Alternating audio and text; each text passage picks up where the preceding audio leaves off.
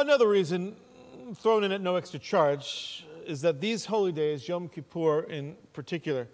serve as instruments to help focus our prayers for the Jewish people. If you're just learning about Jewish things, Jewish concepts, and how they relate to your Christian faith, your following of Yeshua, and not at the same time and in coordination praying for the Jewish people, then you're missing out on the point, or one of the great points, of studying these. They are to serve as instruments to help focus our prayers for the Jewish people. You know, the Bible tells us that those of us who follow Messiah, whether we're Jewish or whether we're non-Jewish,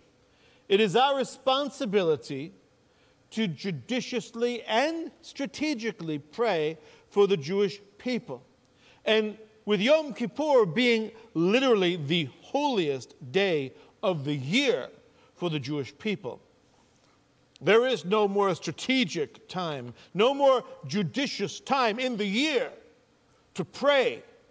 for our people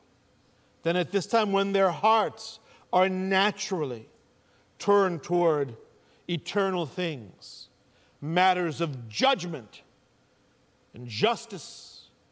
God's wrath, His mercy, and of course, the idea of atonement for sin.